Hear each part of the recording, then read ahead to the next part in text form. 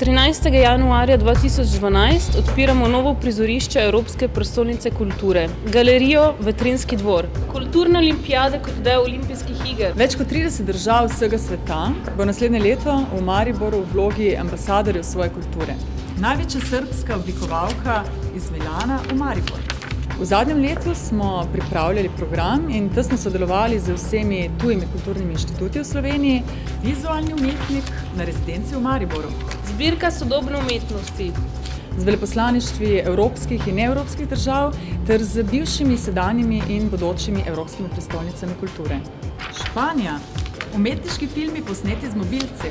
Simpozij pisatelja. Antologija portugalskih in slovenskih pesnikov 20. stoletja. Kulturne ambasade so multidisciplinaren projekt, ki bo nudil mestu bogat mednarodni program. Fotografije baletnih plesalcev vsega sveta. Francija. In bo prikazoval in predstavljal raznolikost in bogatstvo evropskih in svetovljanskih kultur.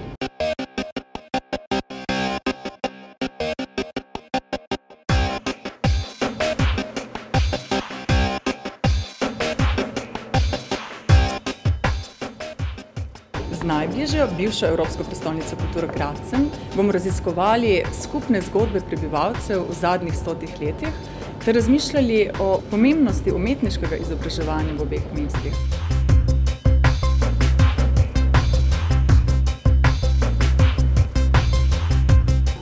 Želimo pa tudi pokazati, v katerem mestu, Mariboru ali Gimarajšu, Nemčija, Pianist klasične glasbe, je nogometna kultura bolj kulturna. Gol! Joj, koliko je tega.